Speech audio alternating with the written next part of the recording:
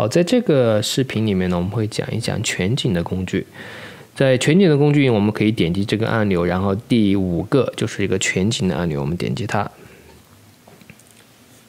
我们切换到混合地图吧。首先呢，我们把焦距也稍微切换到比如24毫米的束缚这样的一个情况。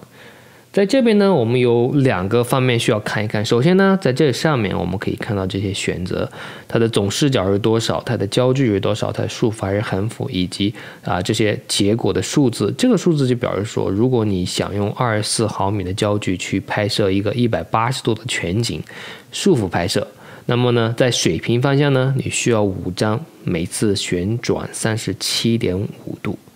然后在竖直方向呢，你需要2张，上下旋转50度。那这边实际上是你可以点击它去选择不同的情况的，因为这边我要考虑到保持2:1的这种比例。如果你点击它选择，我只想要1行，我不想多行，那就选择1号了。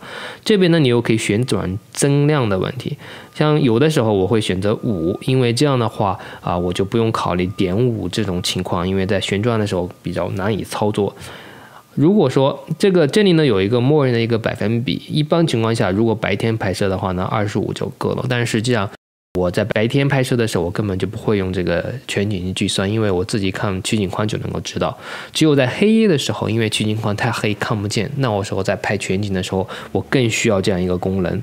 因为我要通过球头上的刻度来决定我旋转多少，这样避免多转或者少转。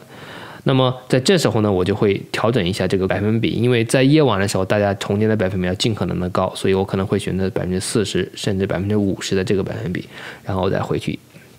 它这时候就告诉我需要6张，每次旋转30度，我到时候就根据球头的刻度来夜里用来旋转就好了。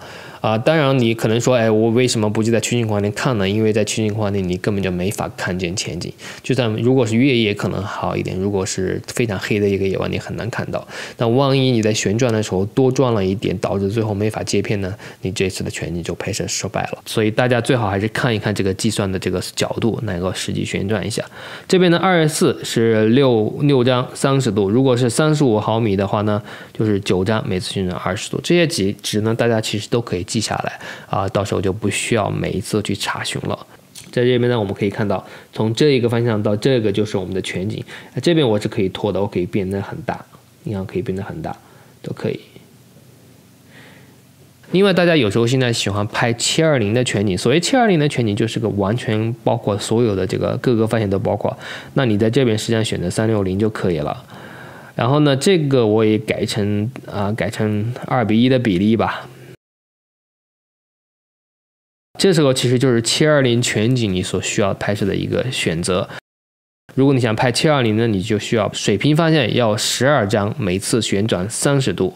在竖直方向呢，你要有4张，每次旋转40度。然后这样照片呢，一共是48张照片加在一起，你就可以拍摄出一个720的全景了。这是24毫米的焦距。那如果说你想用更小于35毫米焦距呢，水平方向18，竖直方向6张。或者说你想用16毫米的焦距呢，水平方向9张，竖直方向3张，这样就可以拍摄出一个720的一个全景出来。这个平时如果大家喜欢拍720的全景呢，这样一个计算呢，对你就是非常有用的。另外还有一个在取景框呢，实际上我们可以模拟的这一块我在这里就不说了，我们在拍摄银河的时候我会提到在这个全景模拟的这个功能。